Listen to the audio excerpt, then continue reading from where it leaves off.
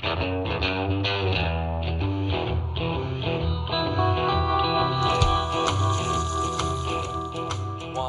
two, three.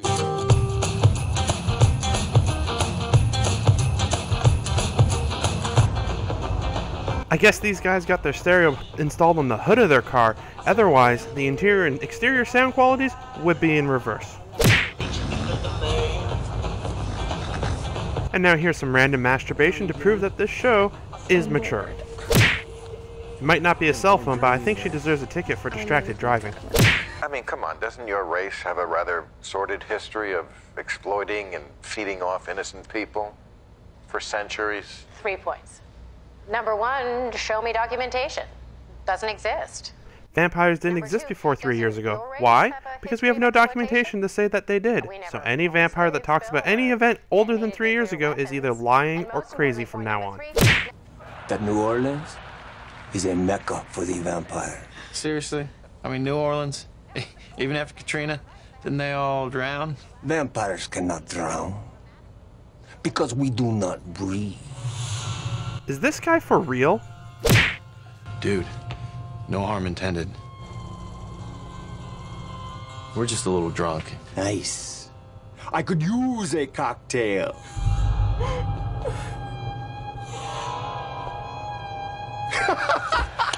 A score!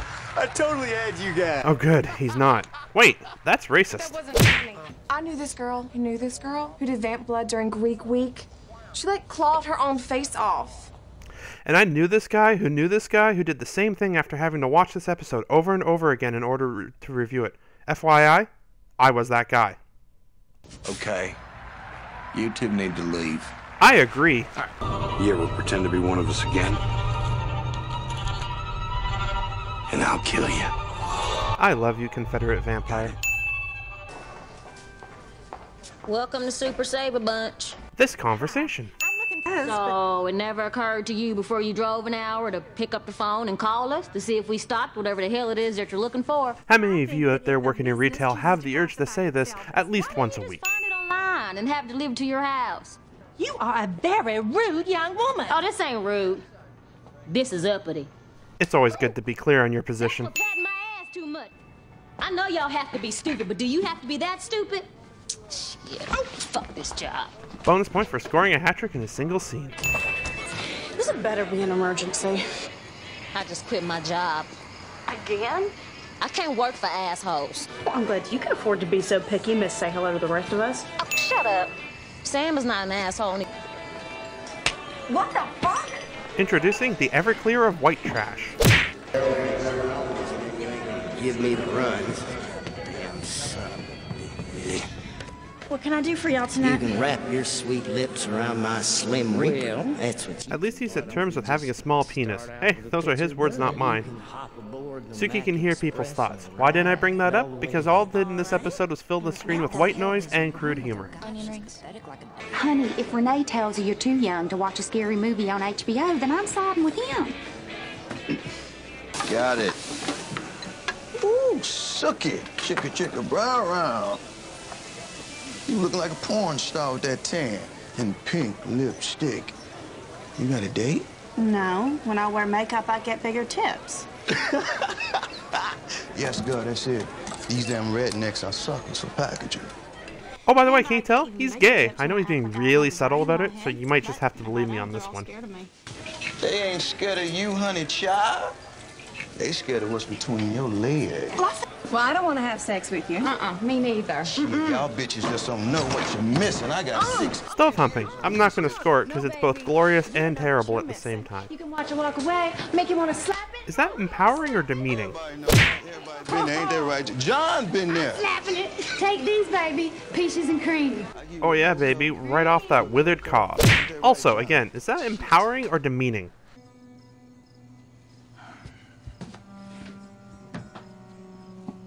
While I will have to black box her boobs, I do love HBO's obsessive-compulsive behavior when it comes to hiding any part of a man's bare butt. He offered me $1,000 to buy me. What was I gonna do? Say no to $1,000? She's not a hooker. She just had sex with him in exchange for money. Completely different. My life sucks. Well, Tara, don't you be feeling sorry for yourself. That's just lazy. But why can't I keep a job? Maybe because you can't keep your mouth shut. Bitch, who asked you? Okay, remember this scene where Bella and Edward sit next to each other in biology? For the most part, people found this scene to be silly, stupid, and over the top. By the way, Twihards, I look forward to your comments below. Not counting the awards where fans vote, because those don't have any value, the entire Twilight franchise received 6 awards, and True Blood is somewhere in the ballpark of 45. Alright, award-winning, highly respected HBO vampire drama, show us what you've got.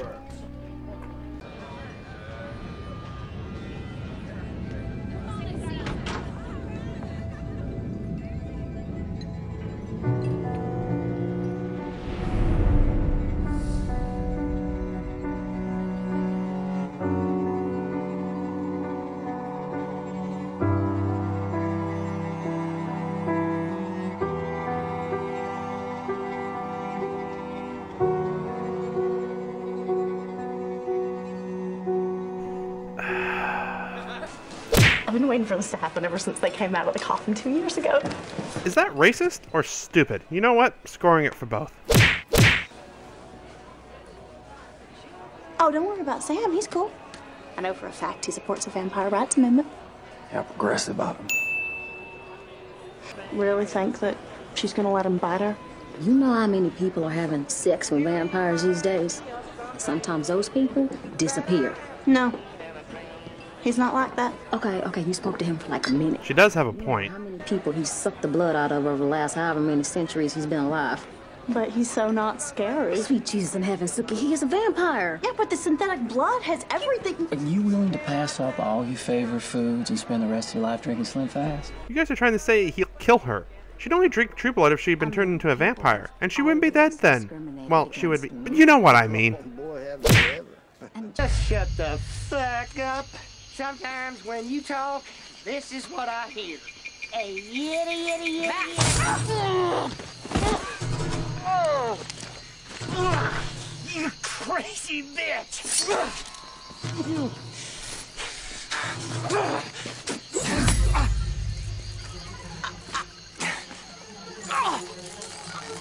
They don't tell us if that was psionics or magic or what, but that was cool. And it was shot well, too. So, silver, huh? I thought that only affected werewolves. I'm not implying that werewolves exist. I mean, that's just what you always see in the movies. I'd appreciate it if you didn't share this information with anyone. We don't like for our weaknesses to be made public knowledge. I did some double checking. Not only did the internet exist in 2008, but so did Facebook, Twitter, and Tumblr. Also, those two Hicks knew somehow, so I think your secret weaknesses are already out. Sookie! Thank God.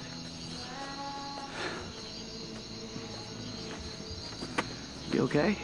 Sookie, he's asking because he's so deeply concerned.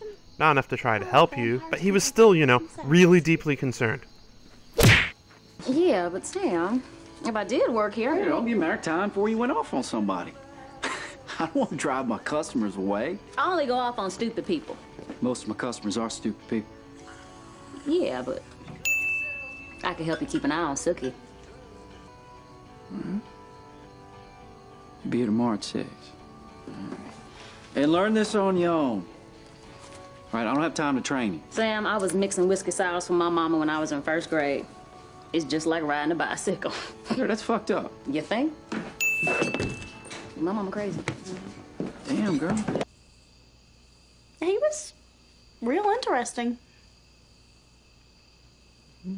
That's nightmare fuel. I'll let you get to bed. Okay, honey, I just stayed up until you got here. Which is why, instead of going to bed now, I will return to my book. My stars. Ma, that was a fang banger? How do you know that? Okay, you have to just say that she told you, otherwise you will look exceptionally suspicious. What's up with Jason and the law? Maybe they think you know something about my dad. You ever visit my dad at her apartment? Me? No. Ever? No.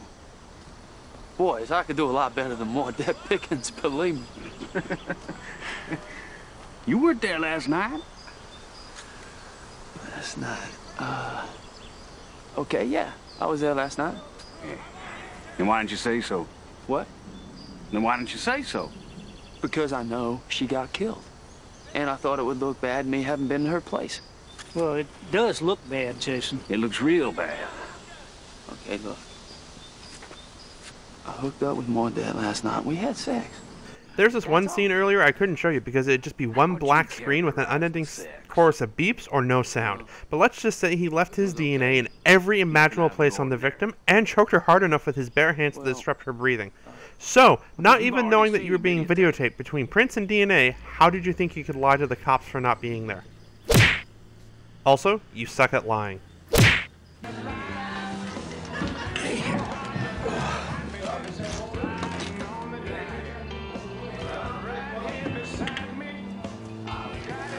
This scene. Hey! Hooker. How you doing? What you doing here? I work here. Oh, no the hell you don't. Oh, yes, the hell I do too, you ugly bitch. That boy is sex on a stick. I don't give a good damn how stuck up he is. How you doing? Look at you. Scaring that white boy.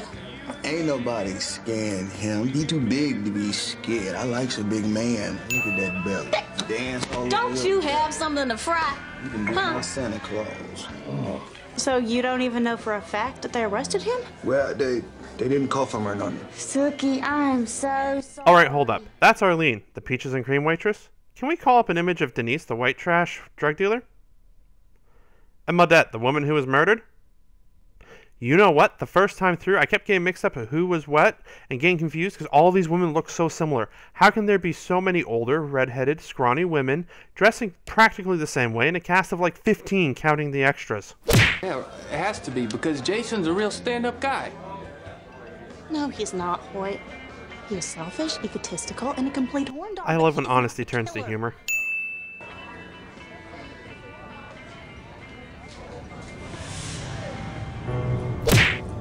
So he didn't bother sitting down until she stared at him.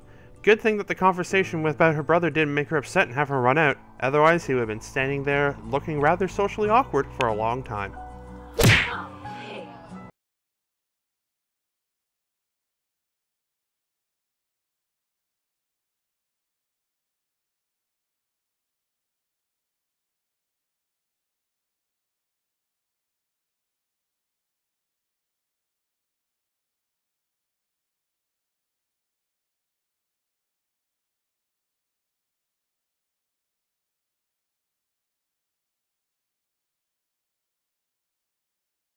Now just look at that like she's walking down the aisle on her goddamn wedding day. Honey, just because a guy's It's that vampire. Oh, you started staring at him at the same time Sookie looked over. And you didn't have an obstructive view. Why did it take so long for you to either realize or say what you were looking at? Bonus point for scoring a hat-trick in a single scene. Good evening, Miss Stackhouse. You ain't finding baby here with normal people. Well, she's sick. Oh, she's nice. I just wonder what kind of weird Christian. I don't think he looks that kind of scary. She like him tall, dark, and dead. The old Stackhouse family ain't nothing but trash.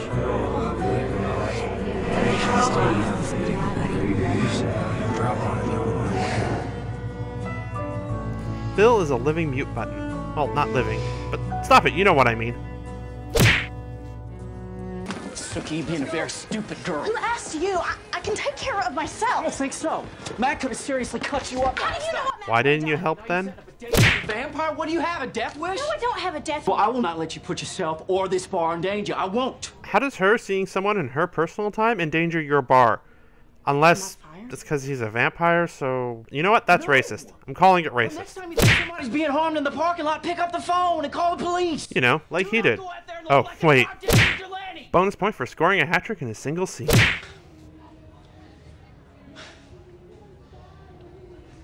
Oh, Cher.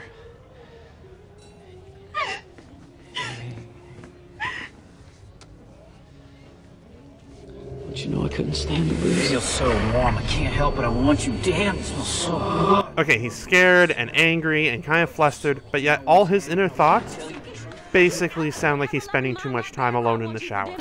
Well, I won't let you just walk into his trap, no ma'am, over my dead His body. trap? Suki's the one that's doing, saying, and setting up everything. I never noticed how much you and Jason have the same eyes. Such sweet eyes. He could never kill anybody. Again, how can someone apparently be so angry and scared and upset, and yet their thoughts so calm and, well, horny? Another hat trick in the same scene. You don't know, maybe Jason will get shit behind his whole Just shut up, the both of you, and stop bossing me. Person who can hear thoughts tells two quiet people to shut up because they dare to think to themselves.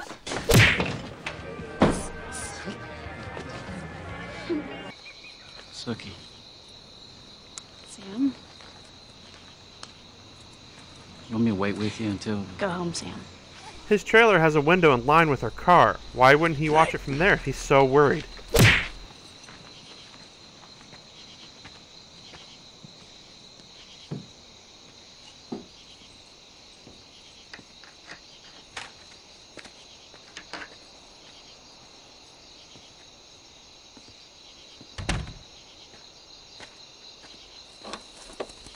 Also, who turns off the lights in their house upon entering? Wouldn't you want to take off your shoes, maybe use the washroom, or at least, you know, walk to your bedroom first? And trailer or no, unless his bed is right next to the door, there should be more than 1 minute before the lights go off.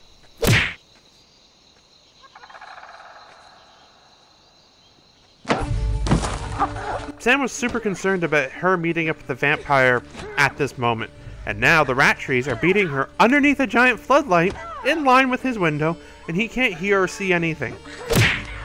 Bonus point for scoring a hat trick in a single scene. Alright, so that was True Blood Season 1, Episode 1, Strange Love. Let's see how it scored. We have 14 merits and 42 flaws. Can't say I'm surprised. Aside from some witty dialogue from a couple of select characters, there is nothing really interesting happening here, and most of the time what's happening on screen is filler and white noise, even in context to its own story. They desperately try to flash around breasts, sex, and swearing to pull in the type of people who love that stuff, but to me it just accentuates how little there is actually being offered. Who knows, maybe it will get better as time goes on, but personally, I really doubt it. Please don't forget to like, subscribe, and share. Follow us on Twitter and Facebook. I'd also like to take a moment to give a shout out to SF Debris, link in the description below. If you like Star Trek, you should check out his reviews. They are pretty killer. Also, for copyright purposes and the Fair Use Act of Canada, I would like to once more state that this is HBO's True Blood. It belongs to HBO in its entirety, and they can be proud about that, I guess.